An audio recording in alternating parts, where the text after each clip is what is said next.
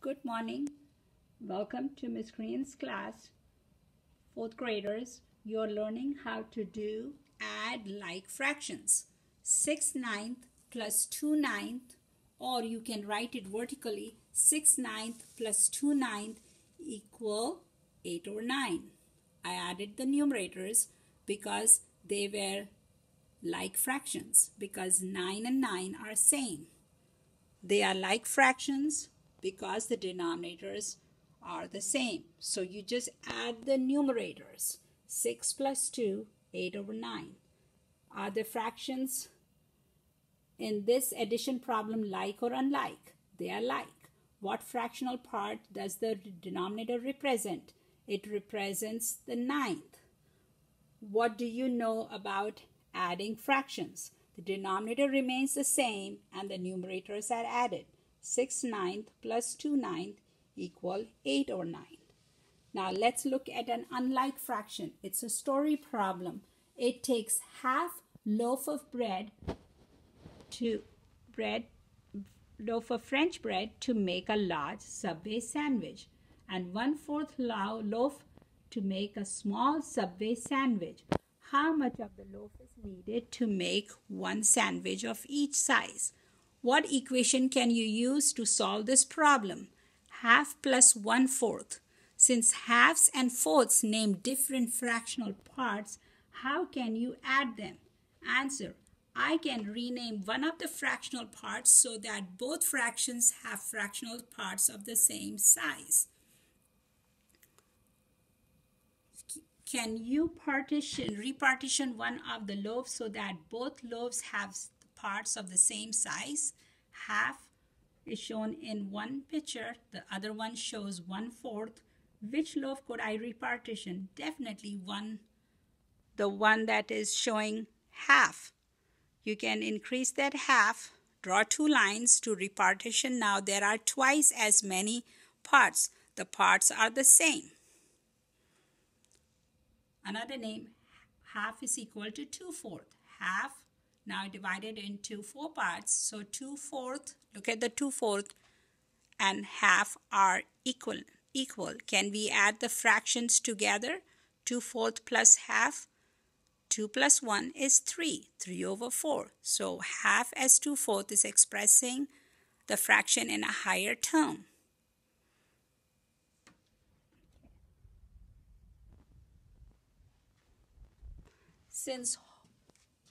Since the whole is partitioned into a greater number of parts, how much of a loaf is needed to make one large and one small sandwich? 3/4 of the loaf is needed. So half plus 1/4, which you change the half to 2/4, and then you were able to add it, and you got 3/4 of the loaf is needed to make one large and one small sandwich. Subtract unlike fractions. 7/10 minus 4/10. What do you know about fractions in subtraction problem? They are like fractions because the denominators are 10. So you can add or you can subtract. In this case, you'll subtract 7 minus 4 will give you 3/10. Now another question, subtract 2/8 from 3/4. I can rename one of the fractions so that both fractions have the same number of fractional parts as a whole.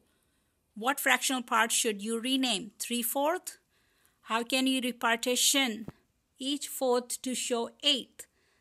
And here is a diagram. See, the first one has 2/8 and this one has 3/4.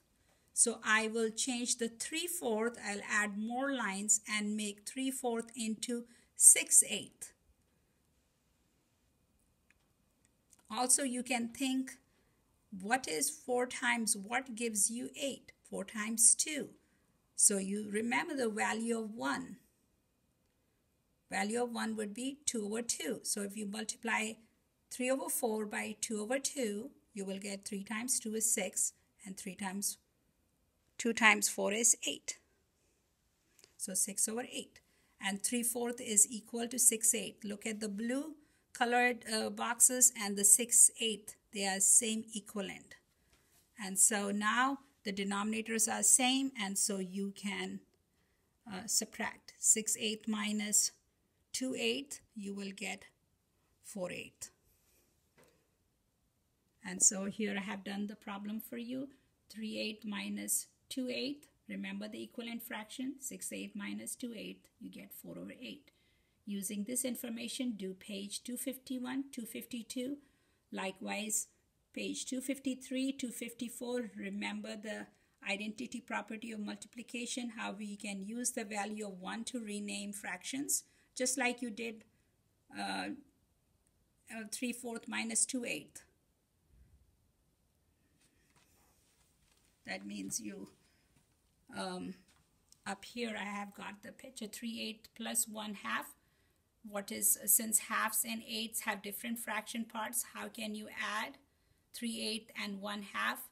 I can rename of the fractions so that both have the same denominator.